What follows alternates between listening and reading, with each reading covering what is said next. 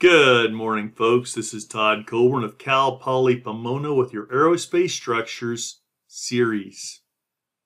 This video is on beams, specifically calculating the slope and deflection and the elastic curve. Let's take a look at how it works. So here's a couple pictures of sketches of cantilever, a couple beams. One is a cantilever beam, one is a propped beam. We see the beam as it deflects under load, and we see a little line where the elastic surface, or where the neutral axis of the beam is. When we're evaluating the slope and deflection of beams, we're going to focus on that neutral axis where the stresses are zero, and we can kind of pretend that that beam, no matter how deep it is kind of shrunk down to just a line of height, so that we've got one value that characterizes the deflection and the slope. That shape of the deflection and slope is called the elastic curve, and it is one of the keys to evaluating the response of beams. Specifically, we need deflection and slope. So we're going to be looking for two key relations to define the elastic curve: the slope as a function of the x position of the beam moving from left to right, that's theta of x, and the deflection of the beam as a function of x as we move from left to right. That's going to be called y of x, and in some of the examples we pull out of Hibbler, we'll see it's called v of x. No big deal. Okay? Now, if we drop back to a couple lectures ago when we were deriving our stress equations for beams, we started by examining a straight beam that I bent before your very eyes into this curved shape. And when we did that, we evaluated the strain at any position y above the neutral axis, where the strain was just the deflection over that original length. We took a closer look at the deformation to compare that deformation from the radius, the center of the radius of curvature. And we compared the little triangle of strain distribution above the neutral axis versus the position of the beam from that center of curvature.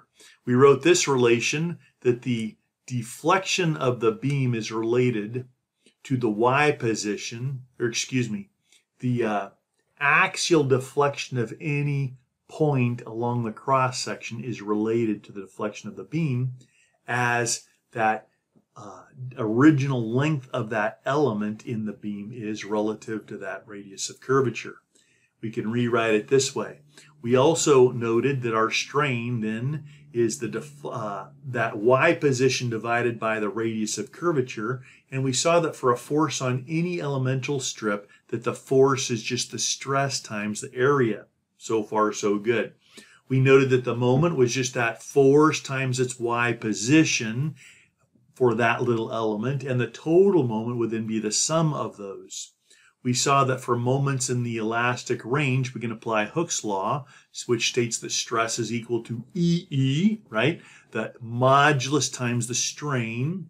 And we combined our strain relation, stress equals EY over R.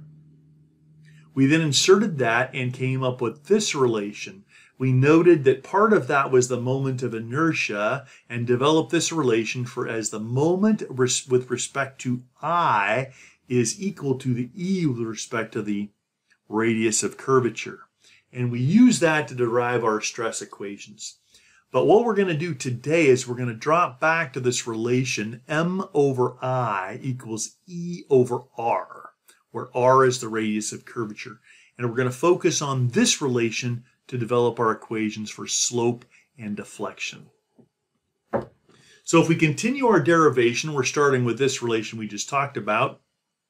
We know that 1 over R is just M over EI. We can just rearrange that in that manner. And then if we take a look at this, we see that from the center of the radius of curvature, we evaluate the ds position as a function of that d theta and r, and we know that for small angles we can write that ds, the little arc length that we traverse on the outer edge, is equal to r d theta. which we can rearrange to write 1 over r equals d theta ds. So combining with our earlier relation, after we note that when our beam is initially straight and our d theta is very, very small, in which case dx equals ds, we can write 1 over r is about equal to d theta dx. This means 1 over the radius of curvature is equal to the change in the slope with respect to position. So for every little increment of distance along the beam we travel, we can use this to determine how much the slope is going to change of the beam. Okay? Therefore, we can combine this with our earlier relation to find that d theta dx equals m over ei. Now, if we take a closer look at the axis of the beam, as we see in this little figure here, and we see that actually tangent of theta is equal to dy, the change in deflection, over dx, the change in length along the beam. And then if we have small angles again, our tangent of theta is equal to theta, so that our theta can be written as dy dx approximately. And now we can combine these relations and say, okay, 1 over the radius of curvature is the change in slope with respect to x, which is the change in deflection, right? Since theta equals dy dx with respect to x. So what we see is m over ei is equal to the second derivative of the deflection. This is what the farmer was singing about, E-I-E-I-O. He was trying to be an engineer and he just blew it and ended up planting some crops anyways, or milking some pigs, or I don't know what. So the second, but this is, don't get distracted here. This is really important. The second derivative of the deflection is equal to the moment over ei. What this means is if we have an equation for the deflection of the beam and we differentiate that twice, we will get the equation for the moment of the beam with respect to x over ei. This is very powerful, and we can use calculus to solve this either direction. Since m is actually m of x, we can write two key relations. The first one is that the change in slope with respect to x is equal to the moment of x over ei. The second one is the second derivative of the deflection is equal to moment over ei. This says if we have the moment, it's equal to the second derivative of the deflection and the first derivative of the slope. Which means it is the, we can take while we can take the deflection and differentiate down to the moment and beyond, we can also take the moment equation, which is the easier thing to determine, and integrate up to the slope and then deflection of the beam. This is extremely powerful, and we're going to be studying this for the rest of this lecture. So if we drop back to our elastic curve, the key relations, and we just take a look at a typical beam focused on that neutral surface, we have this relation that the second derivative of the deflection is equal to 1 over ei times the moment equation for the beam. Now, what this means is, going back to our lecture on shear and moment relations, we saw that we actually had to have a different function for m for different segments of the beam when we use continuous calculus. But this is even more powerful when we say, wait a minute, we can use singularity functions that had one equation for the entire beam, and now we can just focus on that and differentiate it to solve this beam. So we have the second derivative of the deflection is equal to 1 over ei m of x, and we also have the change in theta with respect to x equals equal to 1 over ei m of x. If we just focus on this little segment of beam A to Q, then it looks like this. We can see both the deflection and the slope shown in that little blow-up picture. Okay? So these express the behavior of the elastic curve because it tells us about its position, y, and its orientation, theta.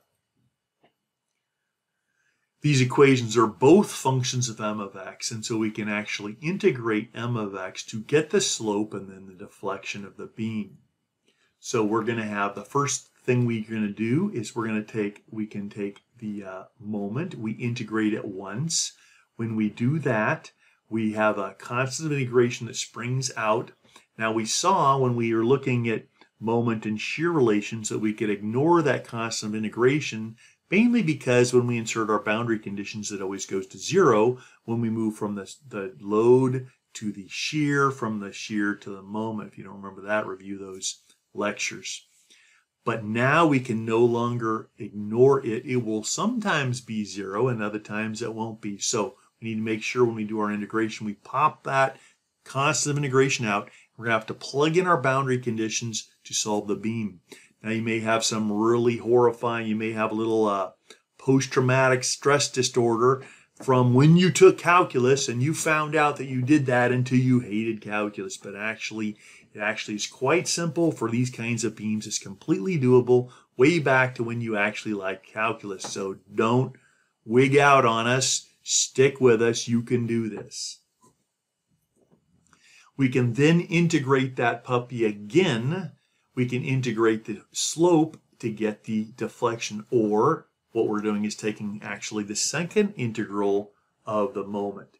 We now find our C1 goes to C1x, and we get another constant of integration popping out.